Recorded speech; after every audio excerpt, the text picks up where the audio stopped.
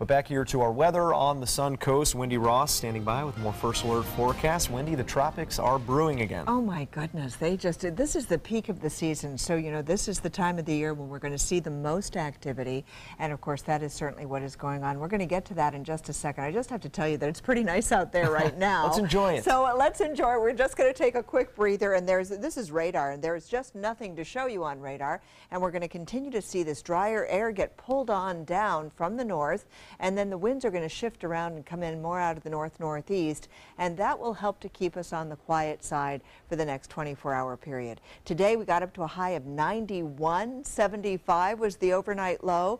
Now this is what it is for average, 74 and 89. So 91 and 75 are above average, but we're going to see plenty of sunshine over the next couple of days. So we're going to keep that temperature reading right around 90 for the daytime high, and overnight lows will be mostly in the mid and maybe even some low 70s. 80 degrees right now, fair skies, dew point at 74 degrees, the humidity high, the winds coming in out of the north at 5 miles per hour, again drawing down some of this drier air across our region.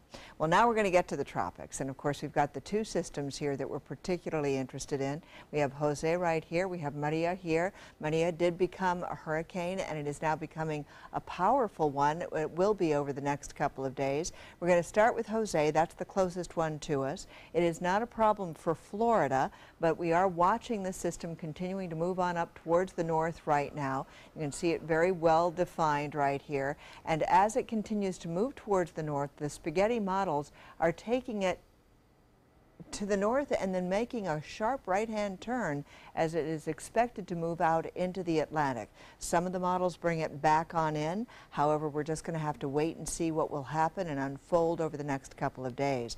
The rain shower futurecast is showing the system continuing to move off towards the north. In Florida, we get a couple of the showers. That would be taking place along the east coast, but we're not going to be seeing any effects by wind or rain. It's not going to be a problem along the west coast whatsoever. In the meantime, Hurricane Maria is moving towards the west-northwest at 13 miles per hour, already having strengthened from the 5 o'clock position to 85 mile per hour winds. It is still Category 1, but over the next several days it continues to get stronger, becoming a 3 and then later on a 4, Category 4, as it gets closer to Puerto Rico. And we're going to continue to watch this system, but now it appears as though it's going to start to make more of a northerly track, north-northwest, and then more of the northerly track after that, and that'll take place on Friday.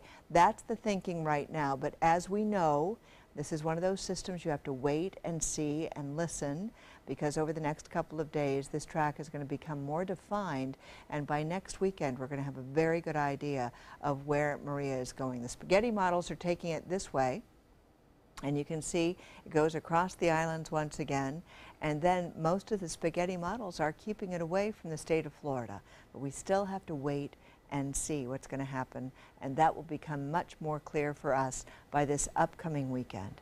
In the meantime, if you're heading to the beach tomorrow, winds will be out of the north-northwest at 10 to 15 knots, and 88 degrees will be the temperature. The Gulf water temperature, 84 degrees, and we are looking for a beautiful night tonight. Overnight lows in the mid-70s, clear skies, and over the next several days we're going to be seeing those temperature highs right around that 90-degree mark with no rain through Thursday.